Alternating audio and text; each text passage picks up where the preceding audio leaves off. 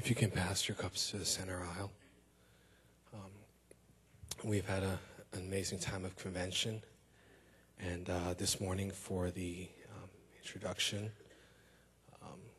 let's welcome Pastor Brian Coelho from Bangalore, India.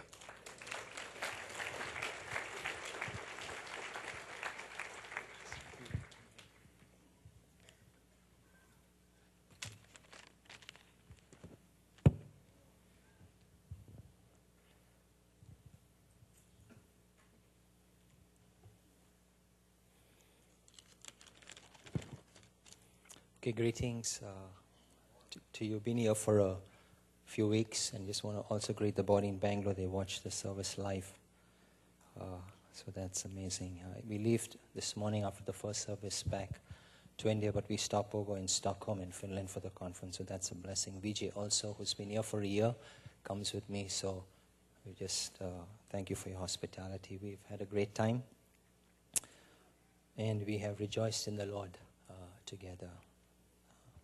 Father, thank you for the morning here. Thank you that we can come into a place which we can call our own. Thank you that you call us your own. Bless this word. In Jesus' name, amen. In the book of Hebrews, in the 11th chapter, in the 6th verse, the word of God says, by faith,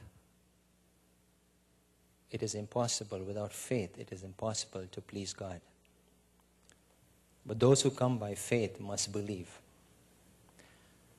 that God is the rewarder of them that diligently seek Him.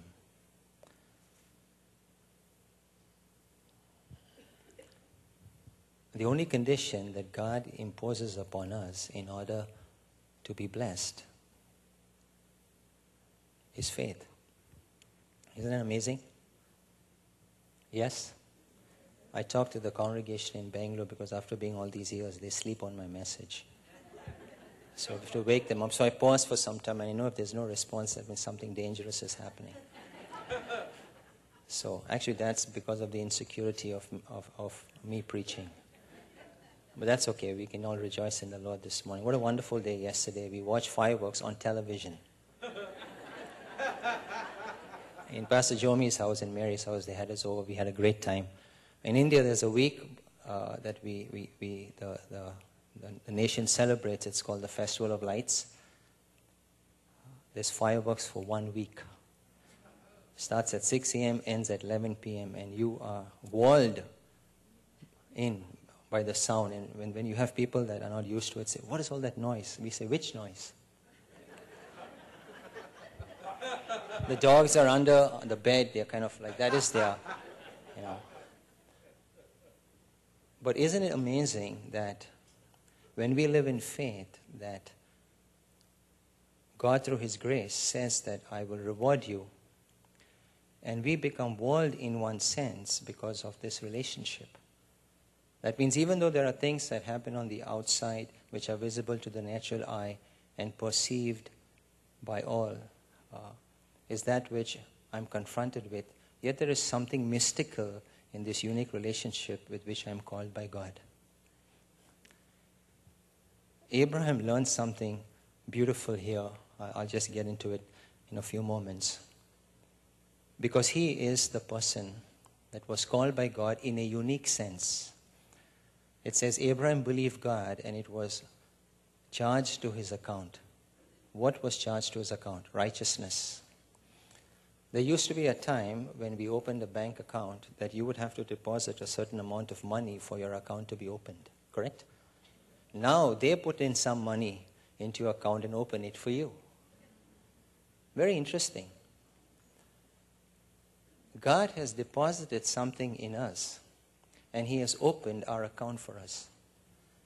This account is accessible not by us, it has been made accessible by Him. And He has called us into that life. It's mystical. And in this mystical life, He reveals to us the mystery of faith.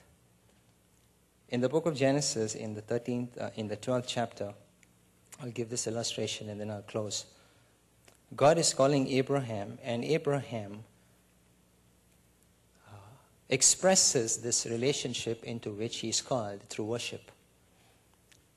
We often have also the ability and the opportunity and the privilege to express our relationship with God through worship. Yes, our relationship is expressed through His Spirit, through His Word. When we come this morning and we worship together, it's a relationship that we express through worship. God is seeking that in John 4:24. It doesn't matter if we were sleeping half the time. It doesn't matter. What matters to God is He looks down and He's seeking for worshipers. And this is our expression to God for the gratefulness of what He has done for us through Christ. In Genesis chapter 12, Abraham is told by God in verse 7, "To your descendants I will give this land." So he built an altar there to the Lord who appeared to him. And he, in verse 8, he built an altar there and he called upon the name of the Lord. That's his expression of worship towards God. God called him out of the Ur of the Chaldees. He had some transitions on the way. He pitches his tent between Bethel and Ai. He builds an altar. The altar is a memorial of an encounter of a person with God. And he names, usually the altar is named to give, and God reveals His name. With every successive revelation of God in the Old Testament, He reveals some manner of His nature. When we get into those places in our crisis, in our situations, there is a illumination to us of His nature through the situation that we had before that did not comprehend. But we can say, in times of distress, He has been faithful. In times of adversity, He has been our comfort and our joy. And as we begin to read here, it says beautifully, he began to call the name of the Lord. In his journey, there was a famine, it says here in verse 10, and he went, I like this, it says here in verse chapter 12, he went down to Egypt.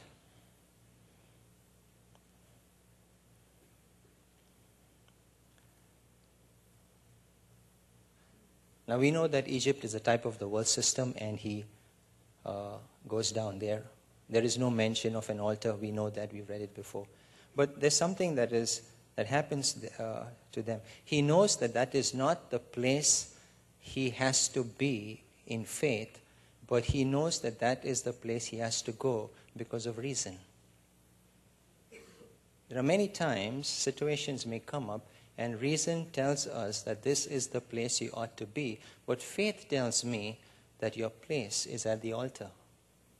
And because I am human and frail and have a sin nature, I listen to the dictates of reason and I leave the place of faith. But I like this sense of humor that Abraham has when he goes to Egypt. He knows what will happen to him in terms of his life. So he tells his wife beautifully, he says, "I know that you are a beautiful woman. That is not the place to commend her for her beauty. A place of trouble is never to commend your wife for her beauty in order to save your skin." And he knows he's in trouble. He knows, and he says, "I know." And Sarah is looking at him and wondering. Interesting. So he tutors her how to respond. You can read it. They saw her in verse 15 that she was beautiful, and she was taken into Pharaoh's house. Abraham is in trouble. But this is what happens, which is very interesting. Abraham was treated well, and he got sheep and oxen and donkeys and male and female and servants and female donkeys and camels. What a wonderful way to be backslidden and be blessed. It's very interesting here. I mean, God, you said by faith. Faith. Without, it's important to please. And faith is God is a rewarder of them. But there is no sense of Abraham diligently seeking Him. He finds himself in trouble in the process of advancing in the kingdom of God. God struck Pharaoh and his household with a plague. Now this is interesting. Pharaoh called Abraham and said, "What is it that you have done to me? Why did you not tell me she was your wife?" How did Pharaoh know that? Maybe Sarah said, "You're going to be in trouble." Maybe for the first time Abraham said, she recalled it, he said, "I'm beautiful." But God revealed to Pharaoh that She was Abraham's wife. It doesn't matter where we are in our decisions. God is concerned for me, even though I may not be in the will of God. He instructs Cyrus to let Israel go into the promised land. Even though in Isaiah 45 verse 4, he said, "You are Cyrus, I call you by name to let my people go, even though you have not known me." Even though Cyrus had not been known by God, God moved Cyrus to let his people go. God, in his sovereign grace, takes care of those details in my life that I, with human reason, contemplate when I should be in a position of exercising faith in the kingdom of God. And I'll close with this, that why did you not tell me? Why did you say she is my sister? So he's going. I like this place. When he leaves, it says Abraham went down to Egypt, and in 13:1 it says Abraham went up from Egypt. The moment I step into faith, God immediately visits me with his grace. For faith is the only provision to receive something that I don't deserve, something that is unmerited, something that is unrestrained in its capacity, something that is unconditional, and something that is much more than I can even ask or think. And then this is beautiful here. I'd like to close with this. Verse 3, he went on his journeys from the Negev as far as Bethel to the place where the tent had been. I like this expression, at the beginning. So he built an altar, departed from it, and then found himself to go exactly to the place of that altar. It says he found where he built it at the beginning. In God's work of restoration, he does not take into account the years of unbelief. That is, we call in the English grammar, parenthesis. You know, when there is something you want to write. I mean, I won't write this letter to you in brackets. You are a crazy person, close the brackets. And then you say, this is not in the original. And then you go on. This is what God does. Here I am, following God in faith. And then something happens to me. I go to Egypt. And from the time I'm in Egypt, till the time I come out of Egypt, God does not take that into account. Because he cannot impute that which is not by faith to me. That was imputed to Christ. Abraham learned something in his walk of faith. He's not rationalizing why he went to Egypt. He's making a decision immediately to come back to that place where he had met God in faith, in worship.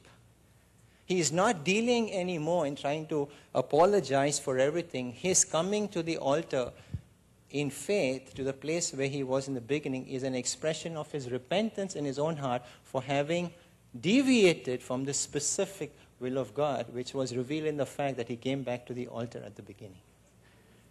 When we reach heaven at the Bema seat, there is a verse in 1 John 2:28, and sometimes that verse scares me because it says that we will experience some measure of shame at his coming. That shame cannot be in relationship to my sin because it was paid for. That shame is in relationship to God showing me that all those years of unbelief that you lived is in parenthesis. It can never be imputed to me, but I experienced that for a moment because I realized I could have made an impact, and I didn't. And those years were taken out, not in condemnation, because God could not add anything to my account in terms of my rewards, because that is something that maybe dishonored him in terms of my life, but cannot be imputed to me in terms of sin. You understand? So suppose I have 25 years by faith and I didn't walk for 10 years. 15 years would be there. And I would say, God, what about the 10 years? God will be silent to me about the 10 years. Then I will realize those 10 years, even though his grace was there, I did not respond in faith. I was living in reason. But sin can never be, I can never be ashamed because of what I did. I would be ashamed for the loss of opportunity that I had to serve. This revelation Abraham received at the altar, and he did not at any moment of time want to waste. He was just happy that he was back at the altar, and the scriptures say through the Spirit, it was at the beginning. Isn't that amazing? That we are renewed here, we hear the word, we are constantly fed, we are taught, we are edified, we are built up, people are available, and then we go astray. And in chapter 4 of the book of Luke, the shepherd comes after us to tell us, don't get preoccupied with the lost and wasted years. Just get into that place where I am waiting to reward you. Amen. Father, we thank you. In Jesus' name, amen.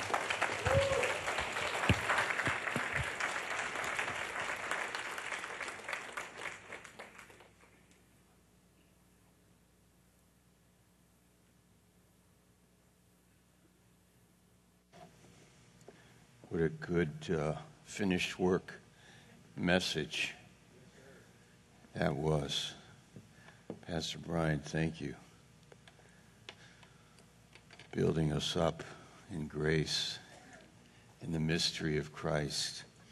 Let's look at a few verses before we start our message for Ephesians chapter 6. I'd like you to notice this verse. Ephesians 6. So we've come together to study the Word and appreciate the mysteries that are in Christ. In Ephesians 6, in verse 19.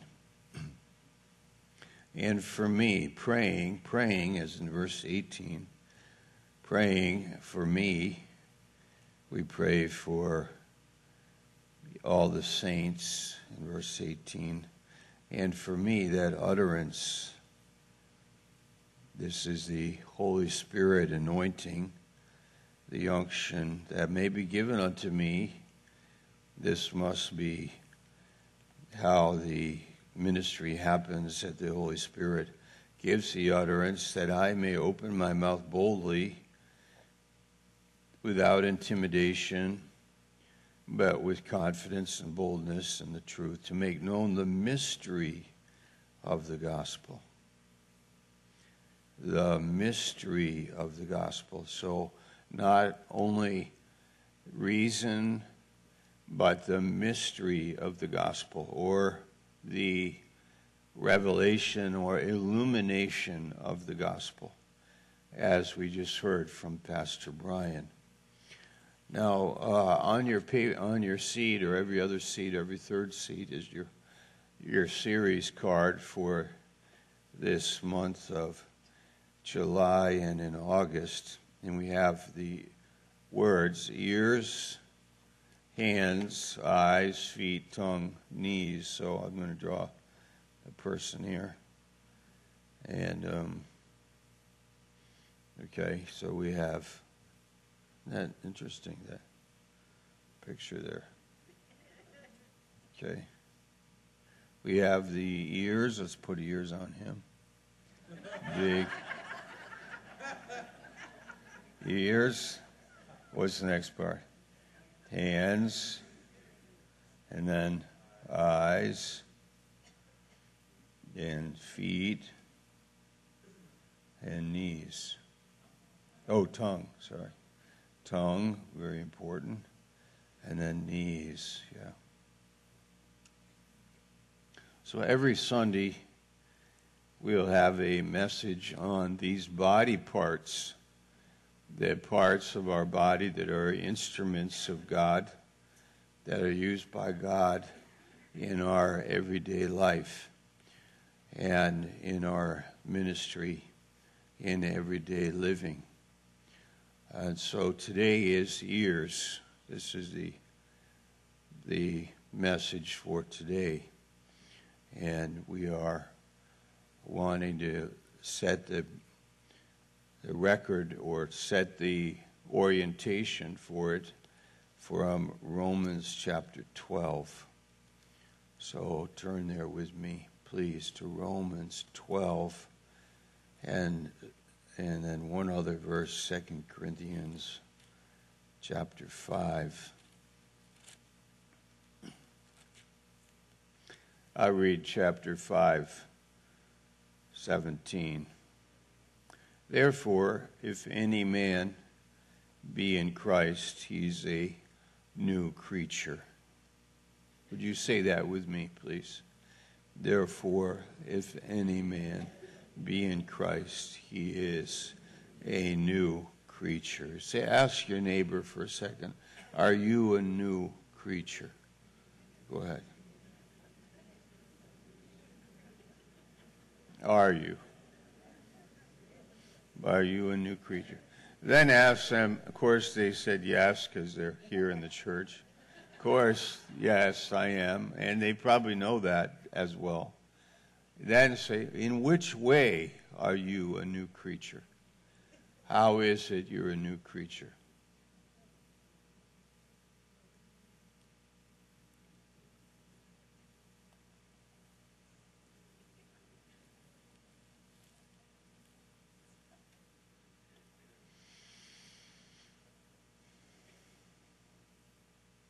Here's the answer.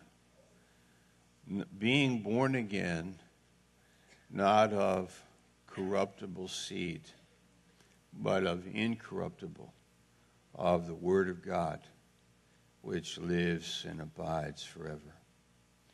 John 3, unless a man is born from above, he cannot enter the kingdom of God. When we believed in Christ, then not by works of righteousness which we have done, but by his mercy, he has regenerated us. We are born of the Spirit, born with a new heart. We have very important words, spirit and heart. Both words are used in Ezekiel 36. When God says, I will do a new thing. I will do a new thing for my people. I will do a new thing. I will give you a new heart and a new spirit. Now, many of us have believed in Christ and born again, and then we kind of move on and live a natural life and handle the details of life. Let me draw another picture here.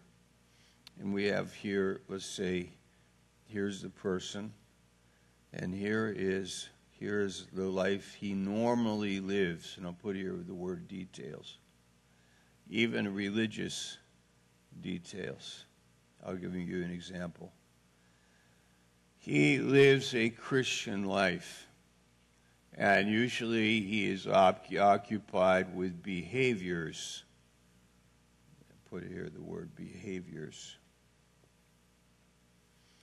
The Sabbath is a good example. He is now a Christian, and he may go to some church where they say in the church, the Sabbath day is a day of rest. The Sabbath is very important. It is one of the commandments of God. You must keep the Sabbath holy. And he's there as a believer, and he's like saying, yes, God said that, and that is what I must do. But he's making a whole mistake. Normally, usually, it's very easy and something that happens often. And it is behind the details. Let's do a color here. Come on, here we go.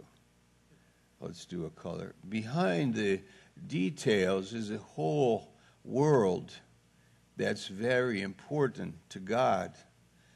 There's a whole life that God gave the believer.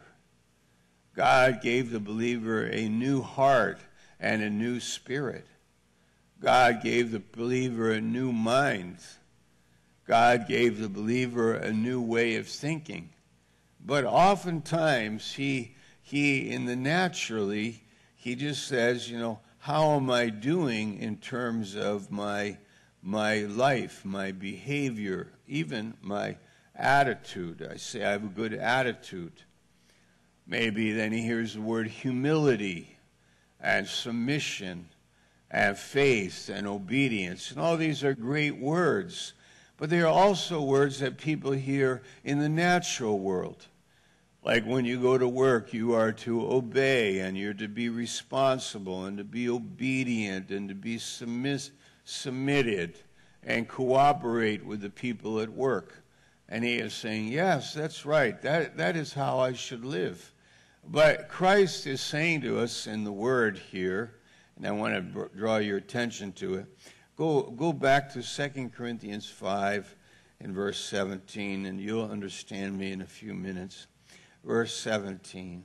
Therefore, if any man be in Christ, he is a new creature. He is a new creature. He is another nature now. There is the birth of Christ in him. I am crucified with Christ. Nevertheless, I live, yet not I, but Christ lives in me. Old things are passed away. Behold, all things have become new. Now, up on our diagram, what I'm talking about is the red there. What has become new is the whole background of my life. Now, God is my Father. He wasn't before. Now, the Bible is the book. It wasn't before. Now, my sisters and my brothers are brothers and sisters. They were not before. Now I have eternal life. I didn't have it before. Now I am free by God's own blood. And I had a meditation on the blood of Jesus washing me of my sin the other day. And I just enjoyed thinking about the blood of Jesus washing my wicked, perverse, vile sin away. Then I had this thought on hypocrisy. I want to share that too in a second. But go back to 2 Corinthians 5, verse 17. There it says, old things are passed away.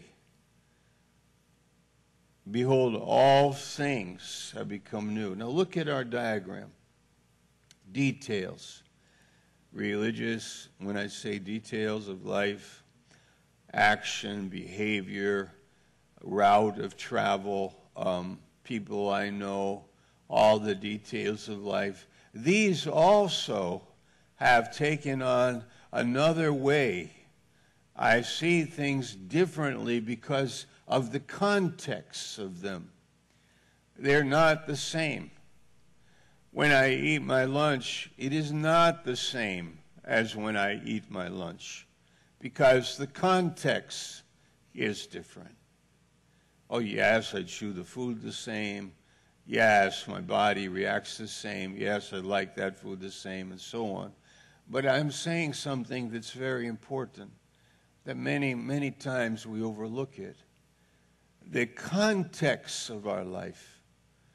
Our whole life has been at the fundamental levels, at the very place where you are deeply living, deep in your heart. There, instead of despair, there is hope. I read a fascinating story about a man who was told he had cancer. Listen to this. 2 years ago, he had been told he had terminal cancer. He and his wife went home to cry and then to die. Should they keep it a secret? They prayed. The answer was that they should play about it. What do you mean, play? So they decided to give a good party. They invited all their friends. During the festivities, Orville, that was his name, held up his hand to make an announcement. You may have wondered why I called you together to this. This is a cancer party. I have been told I have terminal cancer.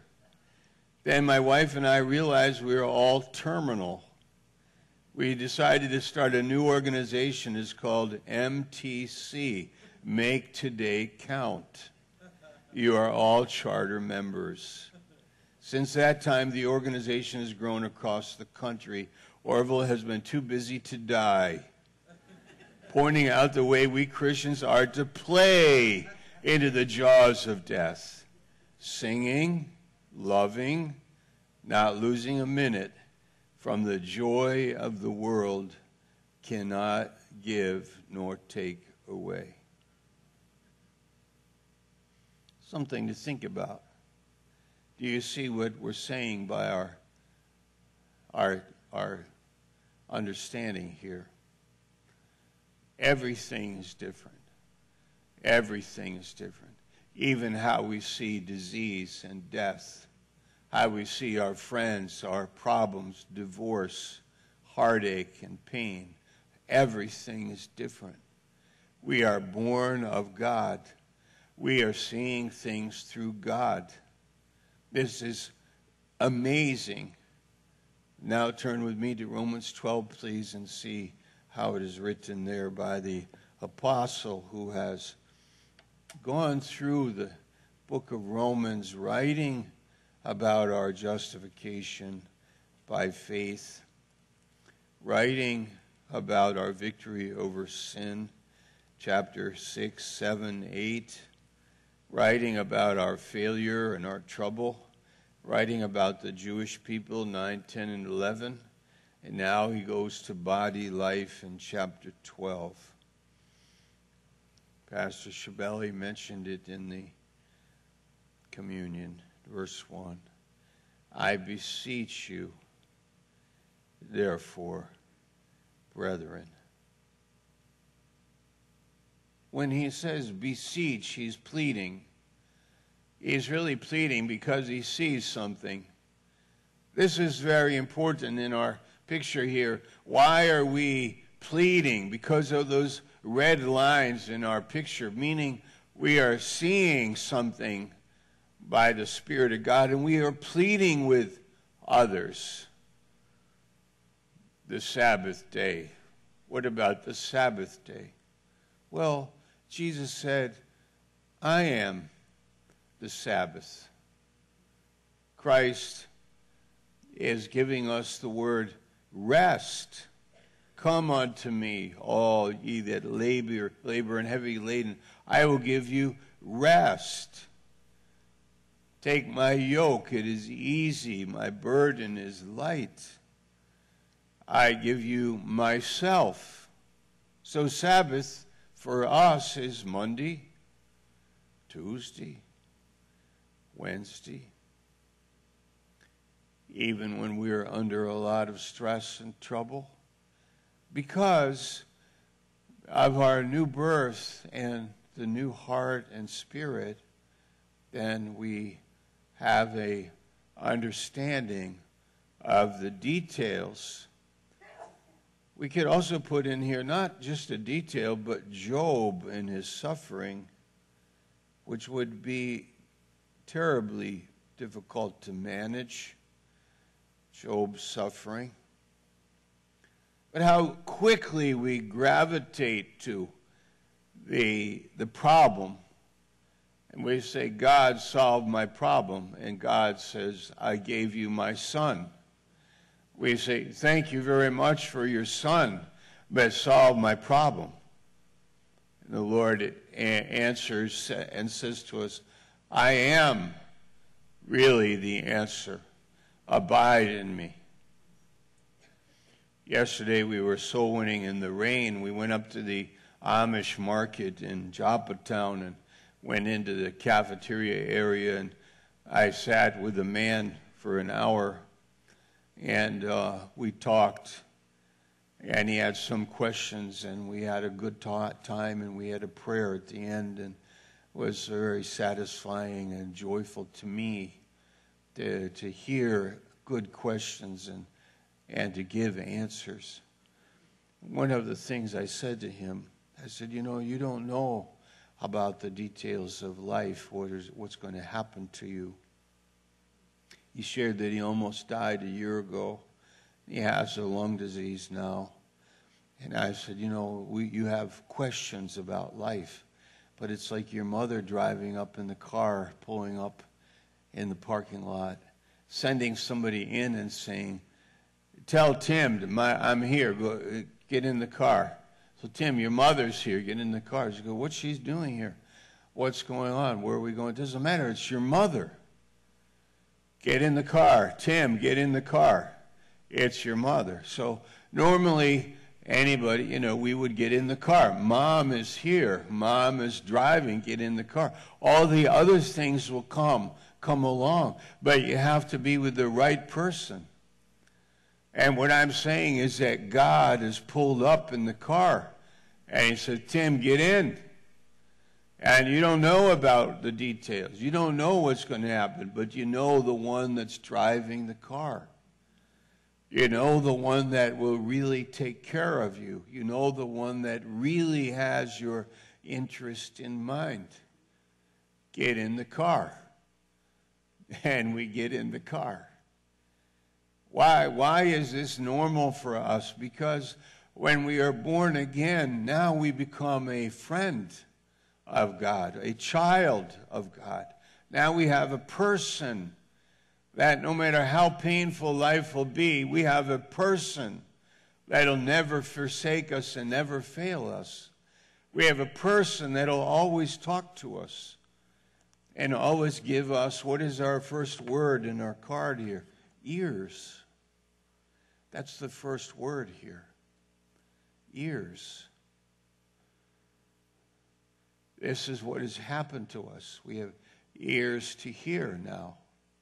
That's why we love gathering at our convention, because we came together because we have the same ears. Why? Because our hearts easily eclipse our heart, our fallen sin nature, eclipse our ears.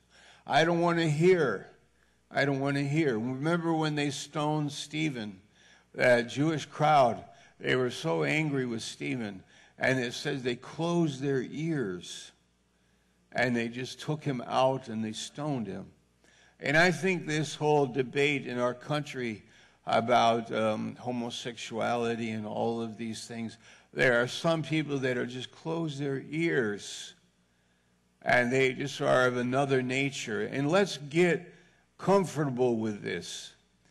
That there are people that have very little capacity, that this is the world we live in. There are people that are blind, and Christ said, let them alone. Let the blind lead the blind. But I will decide what life I live. I will decide what is in my heart. I may not change others. And of course, we are evangelizing because that is what we believe about our faith, that there are people that are sick and tired of sin and of religion and of details and behaviors and tired of suffering and pain. And so we have a message, because look at how we live. It's the red background that allows us to see, I love these people. I love these people that are in trouble. I love these people that are blind. I love these people that don't understand. They don't understand us. That many times we are painted in the profile of blind, narrow-minded, bigoted, selfish, religious, self-occupied, narrow, hard, calloused Christians. But let that be. That's fine. It's really none of my business, as long as I am not that way myself. And I am not. We are not. We are those that are born of the Spirit. We are people that are fascinated by what is being said in this great book. These are the words that lead us unto salvation in 2 Timothy chapter 3. And I hope what I just said about Christians isn't hurtful to you, but I want you to understand, and I'm sure you know, that is the world saying it. But they said it about Jesus, that he had a demon and that he was a danger and he was a problem to Israel, and get rid of him and crucify him. Well, he said in John 15:18, If they hate me, they will hate you. So fine, very well then, let it be as it is. Very well then, let's go. As for us, we are in love. In varying degrees at different times, we are in love with God. We are drawn to him. Let's read it. Verse 1. I beseech you, therefore, brethren, by the mercies of God, that you present your bodies a living sacrifice. Let's go through the parts of the body. Here they are. Ears, hands, eyes, feet, tongue, knees. I don't think God cares about the knees of a cow, but he loves the knees of a man or a woman that is submitted to him. I don't think he cares about the ears of a cow or a bull or a goat or a sheep. But us, we are living sacrifices. He has much more pleasure in us because of our hearts and our minds, the spirit of our mind. Our mind, an amazing gift. The world is filled with brilliant people, and their minds are without God. The spirit of the mind in Ephesians 4:22 and 23 is another spirit. So their spirit, the mind is used as a tool. The mind is used as an organ of operation. And in their mind, they imagine in Psalm 64. In their mind, they have an imagination. In their mind, they devise plans. They decide, they figure out how they steal. They decide they have a criminal mind. They have a lustful mind. They figure out how they're very clever. It's a mind that is very gifted, but used by another spirit. But what about us? Well, it says here, our bodies are presented to God as a living sacrifice, holy, acceptable unto God, which is our reasonable, logical service. It's almost like if God gave me his heart and spirit and enlightened my mind, then it is only reasonable that my hands would be used for a holy purpose. My eyes would be used for a holy purpose, to read the Bible, to look in the face of a child, to teach somebody something, to be a listener. Our bodies are now tools of God in this world. Verse 2, be not conformed to this world, but be transformed by the renewing of your mind. I don't want to be long this morning, but I want you to understand something. As you came out to church this morning to listen to the word, conforming, it goes like this. Inside the believer, inside is that change. So he's on the inside, he is different. So now, on the outside, it harmonizes with the inside. But there's something that happens sometimes with people, and it goes like this. What is on the outside is not in harmony with the inside. Inside, they're a child of God.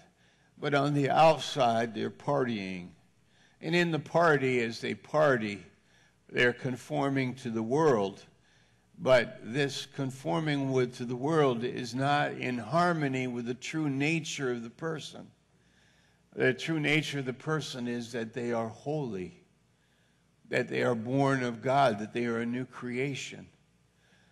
So as a new creation, they go now to like the party, and they are there having their time, but there's something in them. It troubles them.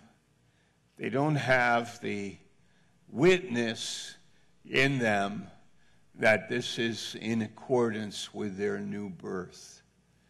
This is in accordance with God. And they are grieved because they grieve the Holy Spirit. They are disappointed with themselves. They say, oh, I'm in the world. I'm saying everything that the world is saying. I'm agreeing with my friends. I'm walking in harmony. I'm in the world. I am conforming to the world. And Paul realizes that this can happen to the believer, and he says to the believer, do not conform to the world, but let your inner nature, the inner nature that you have, let the inner nature be in harmony with your outer activity, your outer life, how you live, who you are with, what you say, how you think. Let this be the salt and the light that is in the world. Let what you are inside be in the world that you live in. Let's read it. Verse 2. Be not conformed to this world, but be transformed by the renewing of your mind. There it is. That's what I need. My mind renewed. That's it. That's what I need, the Holy Spirit to renew my mind.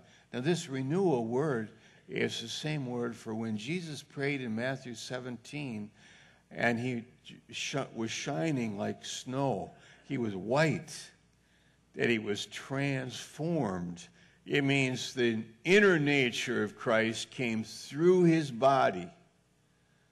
Well, in the same way, who we are that is in Christ Jesus comes through in our stumblings, in our weaknesses, in our sickness, in our simple faith, in our words, in our testimony. It comes through. And in our ears. Our ears are new ears. We hear the words. We hear the melody of the music. We hear the voice of our friends. We hear righteousness. We hear the message, and it resonates with us. We say, there it is. That's it. That's what it is. Amen. I believe that. There it is. I was looking for that. That is food for me. That is the anointing of God. That is the fellowship in the body. That is the harmony of God's kingdom on the earth that is also in me. I don't want to be conformed to the world. I've been there. I've been acting like the world, been at the party, did everything there and all that, and I would go home and I would just say, I don't like it. I think it's foolish. Vomiting on the sidewalk, laughing at stupid jokes, or making fun of people, or arrogance, and all of those things, the foolishness or the silliness of it all, or even at the university pretending to be an intellectual, or pretending to be an athlete, or pretending to be a high society person, or whatever it might be, pretending to be, but deep inside you aren't really. Who you really are is given to you by the Spirit in your mind. The Spirit of your mind. This is when Jesus tells you who you are, and you enjoy it. The Spirit of your mind renewing your mind. And now you hear your brothers and your sisters, you're kind of simple, humble. You are loving. You are kind. You care about others. You're not so selfish in our interests. We become a minister of life. Just it happens because we are born again.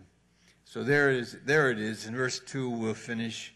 Be not conformed to this world, but be transformed by the renewing of your mind, that you may prove what is that good, acceptable, and perfect will of God. Wow. It's like this is what we got. I don't know about the Supreme Court justices. That's crazy. But thank God I'm not in their shoes. They're accountable to many. But I just want to know, am I in God's perfect and acceptable and holy will? Wow. If we have that, wow. The whole world can be moved, but not you. I mean, you and I in the perfect and holy and acceptable will of God for every one of you that are here. And this morning, this is amazing. We may prove what is the perfect, holy, and acceptable. And by the way, when you've been out of his will, and that happened, I live in the sin, I've sinned, I'm out of his will, I don't like it. Has that ever happened to you? I don't like it. I'm out of his will. I don't know. I don't like it. The first thing I care about is I want to fear him. I want to trust him. I want to grow in him. I want to know him. I don't like it. We don't like it because it contradicts our nature. That we are children. We are children of our Heavenly Father. We are obedient. We learn obedience by the things we suffer. We are learning faith. We delight in his will. We enjoy his righteousness. We are learning to hear what he has to say. And this is the evidence of an obedient child, is that wise reproof on the ear of an obedient child is like a ring on his ear, a gold ring on his ear. Let's say it this way. You have a believer, and he loves it. He loves to hear Psalm 119. And let me close with this. Would you read Psalm 119 through the summer? Read the chapter 119. Read it again. Read it backwards. Read it forwards. Start in the middle. Read it forwards. Read it from the middle. Go backwards. Read it again. Read it again. Read it again. You will enjoy it. And wait on God and listen to what God says. Oh, it's amazing. Psalm 119. How does a man's life change? Psalm 119. How does a man change from sin? Psalm 119. How does a man love the brethren? Psalm 119 says it. I'm friends with all those that fear the Lord. Great peace have they that love your word. Nothing will offend them. I am concerned about a church when only the pastors study the Bible and not the people. The people study the Bible because we have ears now. We do. And we hear them. Hear old messages from Dr. Stevens. Hear the messages that built the ministry. Go back and hear them again. Learn it all over again in humility, and it'll build you up because this is our new nature. Our minds are renewed. When you're disobedient, ask God, Lord, I have sinned or failed, not only by what I do, what I haven't done, I should have done, sins of omission. And say to the Lord, Lord, your grace is sufficient for me. Your grace builds us up. Your grace will lead and guide us. Your grace is enough.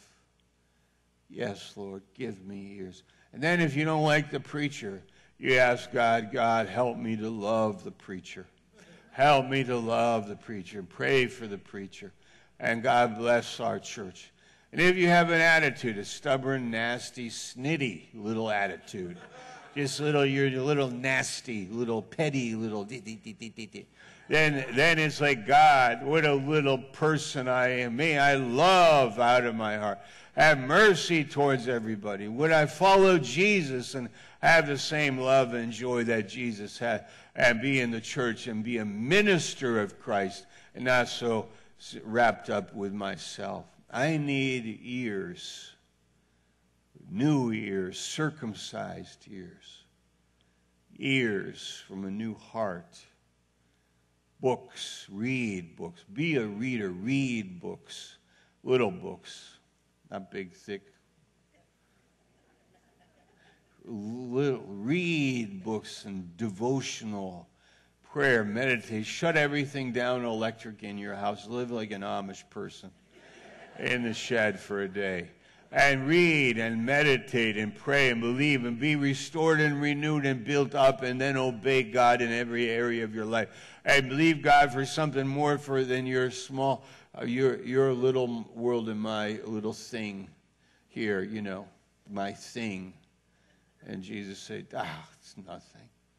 Cancer, it's nothing to me. Yeah, but suffering, Lord, say, my grace is sufficient. Have a party, celebrate. Get all your neighbors, have a cancer party. Say, hey, listen, I don't have much choice. Let's go for it. I got a renewed mind. We're having a celebration. God's in control, and I want to declare Christ to the whole world. What a mind. What a way of thinking. Amen. Would you pray with me?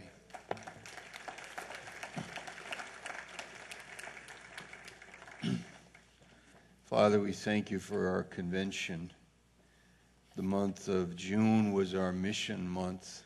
Now we are in July, and we are sanctified and learning to be soul winners, messengers of Christ, sharers of the word, to be listeners.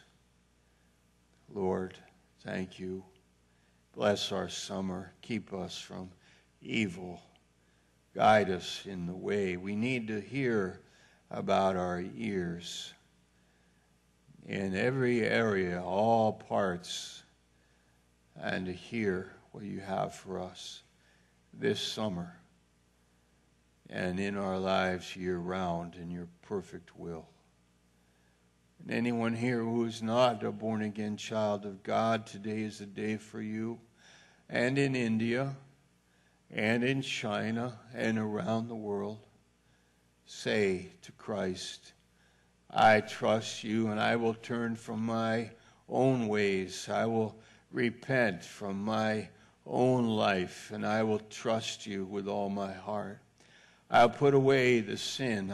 I will look at Jesus, and he will put it away for good. And though I will not be perfect in this life, yet I will follow and know and experience that I am a new creation. And the old things are passed away. Raise your hand if you're asking Jesus in your life this morning, saying yes to Jesus. Raise your hand, please. Anyone at all? Yes to Jesus. Oh, we want salvations this summer. We want salvations, Lord. We want salvations in our church this summer. We want our church to be full this summer. We want people to come to you this summer. We want changes to happen in the hearts of people. We want your grace poured out. We want people to repent from their own way and experience your grace and know you personally, know you as a gracious, loving, living God. In Jesus' name, amen.